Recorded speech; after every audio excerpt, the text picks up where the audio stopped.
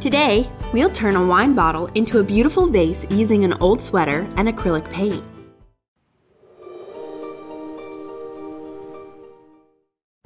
We've painted a bottle with white spray to cover the dark glass. We need a piece of knitted fabric.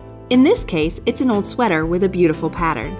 We also need threads, a needle, scissors, and a hot glue gun. Use a covering pad to protect your working surface from the glue. Wrap the bottle with fabric the wrong side up. Stretch the fabric, keeping in mind the cover should be pulled off and turned out the right side up. Cut out the edges to make working more convenient. Stretch the fabric again and attach with clothespins. There's a quick and easy way to make an exact pattern of a bottle cover.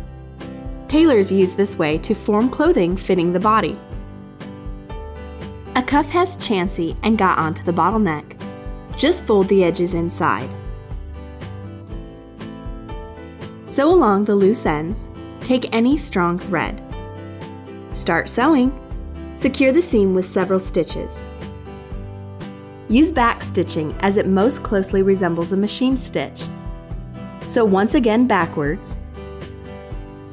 Pull off the clothespins. Cut out the fabric, keeping about ½ an inch of allowance. Remove the cover and turn it the right side up. Put it on the bottle again.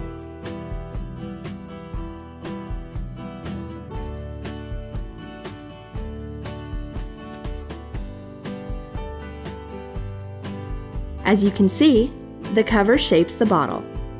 Fold and attach the edges using a hot glue gun. You may secure with some stitches.